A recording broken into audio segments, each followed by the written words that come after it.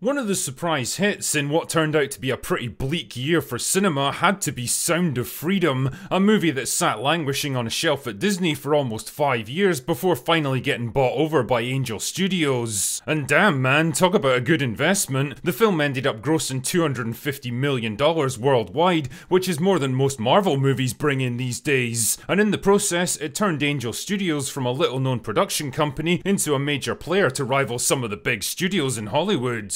The only question was, what the hell were they gonna do next? Well, the answer came a few weeks ago in the shape of Cabrini, a historical biopic about an Italian nun and her efforts to help orphan children in turn-of-the-century New York, while battling against local politicians, corruption, violence, and even her own superiors in the church. With a budget of $50 million and a story that addresses many of the same themes as Sound of Freedom, it's pretty obvious they were hoping to replicate some of the success of their breakthrough hits. But is it any good?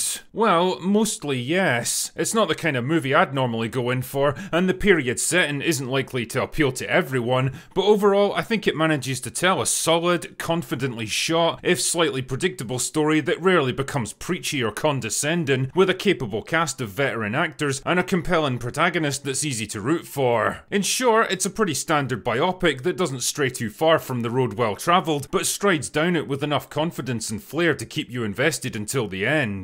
The movie kicks off in Italy, where Cabrini is petitioning the Vatican to be allowed to fund a missionary order in China to help orphan children. She's already been turned down a bunch of times before because women have never taken on foreign missionary work like that, and nobody thinks that she can do it. But an impassioned speech to the Pope finally wins her some support, only she's not going to China. Instead, she's being sent to New York to help Italian immigrants in the 5 Points district. New York turns out to be a squalid, crime-infested shithole. Nice to see that some things never change. And Cabrini and her followers don't exactly get a warm welcome when they arrive. Anti-Italian sentiment is running high, local politicians want nothing to do with them, and the press and public are happy to turn a blind eye to their problems. So the movie really becomes about her battle to win people over to her cause, her efforts to help the lost souls that she comes across, and her single-minded determination to get things done. But as problems and opposition mount, her funding runs out and her physical health begins to decline, she starts to question whether the task is beyond her, and whether her actions are motivated as much by ego and legacy as faith and compassion. I said earlier that there's some pretty interesting comparisons to be drawn between this movie and Sound of Freedom, both in terms of emotional tone and the overall theme of an idealistic individual going above and beyond to help those in need. And because of that, Cabrini is best seen as a slightly cautious and safe follow-up to its predecessor. I mean, that's not to say it's a bad film.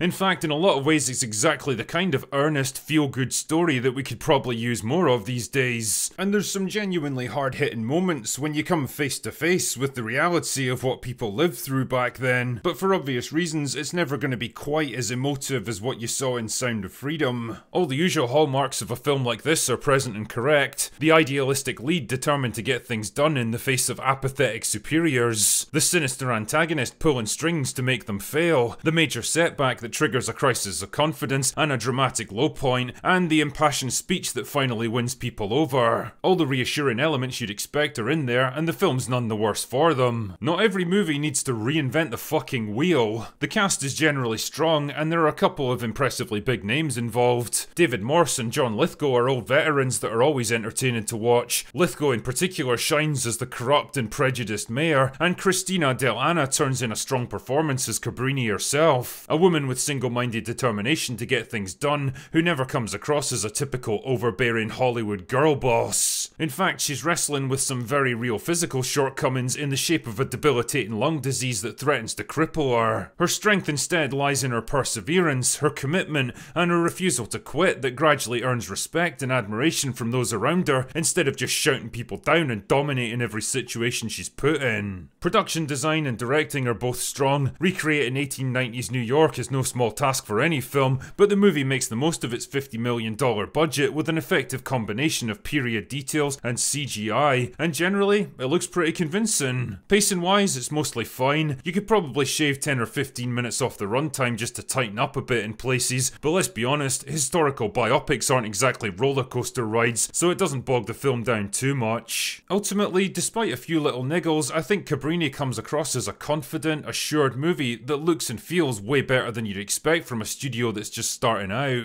The script doesn't take too many risks from a creative standpoint, but instead sticks to a tried and tested approach, and so never drops the ball either. And if you're looking for a solid, well-crafted historical drama that sheds light on a pretty remarkable woman, well, Cabrini might just be the film for you.